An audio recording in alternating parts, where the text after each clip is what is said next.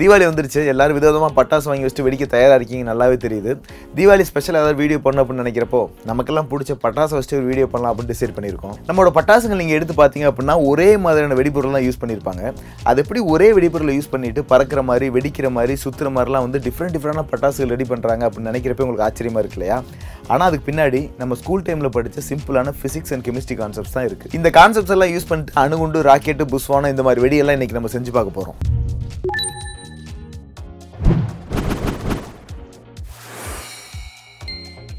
ஒரு பொருளை எரிய வைக்கணும் நமக்கு 3 முக்கியமான விஷயங்கள் தேவை. ஒன்று, இந்த பேப்பர் மாதிரி எரியிற தன்மை உள்ள பொருள், அதாவது ஃபியூவல். ரெண்டாவது பார்த்தீங்கன்னா ஆக்சிஜன், அது நம்ம சுற்றி உள்ள காற்றுல நிறைய இருக்குது. மூணாவது பார்த்தீங்கன்னா இந்த பொருளை பற்ற வைக்கிறதுக்கு கொஞ்சம் ஹீட். இது 3 இருந்தாலே ஒரு பொருள் நம்மளால் எரிய வச்சிட முடியும். இதே 3 விஷயங்கள் தான் நம்மளோட பட்டாசுலையும் தேவை. First fuel. இந்த பட்டாசில் யூஸ் பண்ணுற ஃபியூவலை பார்த்தீங்க அப்படின்னா பற்ற வச்ச உடனே வந்து பற்றிக்கிற தன்மை இருக்கணும். அண்ட் பற்றி எரியறப்போ பார்த்தீங்கன்னா ஏகப்பட்ட ஹீட் எனர்ஜி ப்ரொடியூஸ் பண்ணுற தன்மையும் இருக்கணும். இந்த காரணத்தினால தான் பட்டாசில் வந்து சல்ஃபரையும் மரக்கரியும் யூஸ் பண்ணுவாங்க. சல்ஃபர் வந்து பற்ற வச்ச உடனே ஈஸியாக பற்றிக்கும். மரக்கரியை பார்த்தீங்கன்னா எரியறப்போ ஏகப்பட்ட ஹீட் எனர்ஜி வந்து ப்ரொடியூஸ் பண்ணி கொடுக்கும். ஸோ இந்த சல்ஃபரையும் மரக்கரியும் மிக்ஸ் பண்ணாலே நமக்கு வந்து பட்டாசுக்கான ஃபியூவல் வந்து தயாராகிடும். இப்போ நம்ம அந்த ஃபியூவல் ரெடி பண்ணியாச்சு. இந்த ஃபியூவல் எரிய வைக்கிறதுக்கு நமக்கு ஆக்சிஜன் தேவை. அதான் அட்மாஸ்பியரில் ஏகப்பட்ட ஆக்சிஜன் இருக்குது, இதை நம்ம யூஸ் பண்ணக்கூடாதா அப்படின்னு கேட்கலாம். ஆனால் இந்த ஃபியூவல் நல்லா எரிய வைக்கணும் அப்படின்னா நமக்கு ஏகப்பட்ட ஆக்சிஜன் தேவை. இந்த ஆக்சிஜன் கொடுக்குறதுக்கு வந்து ஒரு மெட்டீரியல் தேவை. இந்த மெட்டீரியல் பேர் வந்து நம்ம ஆக்சிடைசர் அப்படின்னு சொல்லுவோம். ஜென்ரலாக பட்டாசுங்களில் பார்த்தீங்க அப்படின்னா பொட்டாசியம் நைட்ரேட் அப்படிங்கிற ஆக்சிடைசர் யூஸ் பண்ணுவாங்க. இந்த பொட்டாசியம் நைட்ரேட்டையும் நம்ம ஏற்கனவே ரெடி பண்ணி இந்த ஃபியூவலையும் மிக்ஸ் பண்ணாலே போதும், நமக்கு வந்து வெடிமருந்து தயார். இந்த 3 மெட்டீரியலையும் ஒரு பர்டிகுலர் ரேஷியோவில் கலந்தால் தான் நமக்கு எஃபெக்டிவான வெடிமருந்து கிடைக்கும். அது என்ன ரேஷியோ அப்படின்னு பார்த்தீங்கன்னா 75% பொட்டாசியம் நைட்ரேட், 15% மரக்கரி அண்ட் 10% சல்ஃபர். இந்த 3 மெட்டீரியலையும் இந்த பர்டிகுலர் ரேஷியோவில் கலந்து நம்ம 200 கிராம் மதிப்புள்ள ஒரு வெடிமருந்து ஒன்று தயாரித்து வச்சிருக்கோம்.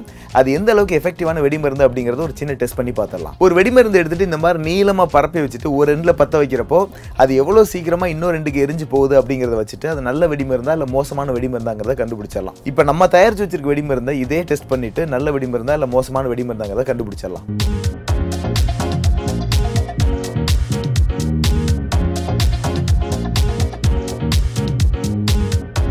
இப்போ நீங்கள் பார்த்த மாதிரி நம்ம பரப்பி வச்ச வெடிமருந்து பார்த்தீங்கன்னா ஒரு எண்ட்லேருந்து இன்னொரு 2 வரை எரிஞ்சு முடிகிறதுக்கு 5 செகண்ட் மேலே ஆயிடுச்சு. என்ன கேட்டிங்கன்னா அது ஒரு எஃபெக்டிவான வெடிமருந்தே கிடையாது. காரணம் என்னென்னா நம்ம மிக்ஸ் பண்ண 3 மெட்டீரியலை வந்து நீங்கள் மைக்ரோஸ்கோபிக் லெவலில் பார்த்தீங்க அப்படின்னா ஒவ்வொரு பார்ட்டிகளோட சைஸ் வந்து ரொம்ப பெருசாக இருக்கும். அதனால் எரியிற வேகம் வந்து ரொம்ப கம்மியாக இருக்கும். அதுவே நம்ம மிக்ஸ் பண்ண 3 கெமிக்கல்ஸையும் நல்லா கிரைண்ட் பண்ணி சின்ன சின்ன தூளாக்கிட்டு அப்புறம் வெடிமருந்து தயாரித்தோம் அப்படின்னா அதோட எரியிற வேகம் வந்து ரொம்ப ஜாஸ்தியாக இருக்கும். நம்ம கூட இந்த 3 மெட்டீரியல்ஸையும் நல்லா கிரைண்ட் பண்ணி ஒரு வெடிமருந்து தயாரித்து வச்சுருக்கோம். அது எவ்வளோ ஃபாஸ்ட்டாக வந்து எரிஞ்சு முடியுது அப்படிங்கிறத இப்போ பார்த்துடலாம். இப்போ நீங்கள் பார்த்த மாதிரி நல்ல கிரைண்டான வெடிமருந்து ஒரு எண்ட்லேருந்து இன்னொரு 2 வரை எரிஞ்சு முடிகிறதுக்கு 1 செகண்ட் கூட எடுக்கலை.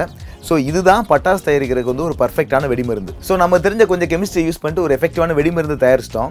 ஆனால் இந்த வெடிமருந்தை வச்சுக்கிட்டே நம்மளால் பறக்கிற மாதிரி ராக்கெட்டு தயாரிக்க முடியும், வெடிக்கிற மாதிரி அணுகுண்டு தயாரிக்க முடியும், புஷ்வானம் தயாரிக்க முடியும். ஆனால் அதுக்கு நமக்கு வந்து ஃபிசிக்ஸோட சப்போர்ட் தேவை. ஸோ கொஞ்சம் ஃபிசிக்ஸை யூஸ் பண்ணிவிட்டு அணுகுண்டு, ராக்கெட்டு, புஷ்வானம் இது 3 தயாரித்து பார்த்துடலாம். இப்போ இந்த மருந்தை நார்மலாக ஒரு பேப்பரில் போட்டு எரிச்சிங்கன்னா நல்லா எரிஞ்சு நிறைய கேஸ் ரிலீஸ் பண்ணுது, ஆனால் எந்த சவுண்டு வராது. ஆனால் இந்த மருந்தை நல்லா ஒரு பேப்பரில் போட்டு காற்று போகாத அளவுக்கு டைட்டாக சுற்றிட்டு திரியை பற்ற வச்சிட்டோம்னா உள்ளே இருக்க மருந்து பற்றிக்கிட்டு எரியும். அது எரியறப்போ வர்ற கேஸு வெளியே எஸ்கேப் ஆக முடியாத அளவுக்கு நம்ம டைட்டாக சுற்றி வச்சுருக்கனால அந்த கேஸால் வெளியே போக முடியாது. இப்படியே மருந்து எரிய உள்ளே ரிலீஸ் ஆகிற கேஸோட ப்ரெஷர் ரொம்ப ஜாஸ்தியாகி ஒரு பாயிண்ட் ஆஃப் டைமில் அதிக அளவில் பில்டப் ஆன ப்ரெஷரால் சுற்றி இருக்க சணல்லாம் கிழிச்சிட்டு பயங்கர சத்தத்தோடு வெடிச்சு செதறும். நம்ம இந்த வெடிமருந்து சுற்றி எவ்வளோ சணலோ அல்லது பேப்பரோ அதிகமாக சுற்றுறோமோ அது தகுந்தாப்பில் வந்து ப்ரெஷரும் அதிகமாக பில்ட் ஆகும், நமக்கு சவுண்டு அதிகமாக கிடைக்கும். ஓகே, இதே வெடிமருந்தை யூஸ் பண்ணிட்டு எப்படி ஒரு ராக்கெட் தயாரிக்கிறது அப்படிங்கிறத பார்த்துடலாம். பேப்பருக்குள்ளே மருந்தை போட்டு மேல் பக்கமும் கீழ் பக்கமும் நல்லா காற்று போகாத அளவுக்கு சீல் பண்ணிவிட்டு கீழே திரியோடு சேர்ந்து ஒரு சின்ன ஹோல் போட்டுட்டோம்னா மருந்து உள்ளே எரியறப்போ வர்ற கேஸு இந்த ஹோல் வழியாக ஃபாஸ்ட்டாக வெளியே வரும்.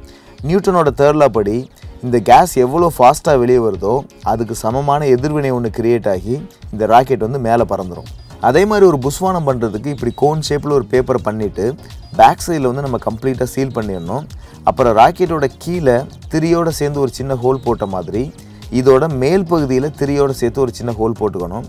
இதோட டிசைன் வந்து கோன் ஷேப்பில் இருக்கனால மேல் பகுதியில் வந்து கம்மியான மருந்து இருக்கும், கீழே போக போக பார்த்திங்கன்னா மருந்தோட அளவு வந்து ஜாஸ்தியாக இருக்கும்.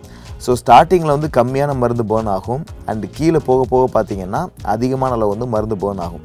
அண்ட் மருந்து பேர்ன் ஆகி வெளியே வர்ற கேஸு ஏரியா அதிகம் உள்ள கோனோட கீழ்ப்பகுதியிலிருந்து ஏரியா கம்மியாக உள்ள கோனோட மேல் பகுதியை நோக்கி வர்றதால ப்ரெஷர் வந்து பயங்கரமாக மேல் பகுதியில் பில்ட் ஆகி ஃபாஸ்ட்டாக வந்து இந்த கேஸ்லாம் வெளியே வரும். இந்த வெடிமருந்தோடு வந்து நம்ம மெக்னீஷியம் மாதிரி கெமிக்கல்ஸ் ஆட் பண்ணுறதுனால அழகழகாக பூ மாதிரி இந்த மாதிரி ஸ்பார்க்ஸ் எல்லாம் வந்து வெளியே கொட்டுது. பட்டாசுங்களுக்கு பின்னாடி உள்ள சயின்ஸ் உங்களுக்கு புரிஞ்சிருக்குன்னு நான் நம்புறேன். தயவு செஞ்சு இந்த பட்டாசுங்களை யாரும் வீட்டில் செய்ய ட்ரை பண்ணாதீங்க. அண்ட் வெடிக்கிறப்போ வந்து கொஞ்சம் சேஃபாக இருங்க. அண்ட் இன்னொரு முக்கியமான விஷயம், பட்டாசுங்களால் எவ்வளோ ஏர் பொல்யூஷன் நடக்குங்கிறது நமக்கு நல்லாவே தெரியும். அதுக்காக யாரும் பட்டாசு வெடிக்க வேணாம்னு நான் சொல்லலை. சப்போஸ் நம்ம 2000 ரூபாய் பட்டாசு வெடிக்கிறோம் அப்படின்னா ஒரு 1000 ரூபாய்க்கு நம்ம கம்மி பண்ணிக்கலாமே. ஏதோ நம்மளால் முடிஞ்ச ஒரு சின்ன நல்ல விஷயமா இருக்கட்டும். அண்ட் தீபாவளி ராக்கெட்டுக்கு ஒரிஜினல் ராக்கெட்டுக்கு ஒரு சின்ன ரிலேஷன்ஷிப் இருக்குது. அது என்னங்கிறது இன்னொரு வீடியோ சொல்லியிருக்கேன். அந்த வீடியோ லிங்க் வந்து இந்த வீடியோ டிஸ்கிரிப்ஷன் பாக்ஸில் கொடுத்துருக்கேன். அதை கிளிக் பண்ணி பாருங்கள். இதே மாதிரி சுவாரஸ்யமான வீடியோக்களை தவறாமல் பார்க்கணும் அப்படின்னா எங்களோட யூடியூப் சேனலுக்கு மறந்துடாமல் சப்ஸ்கிரைப் பண்ணுங்கள். நன்றி.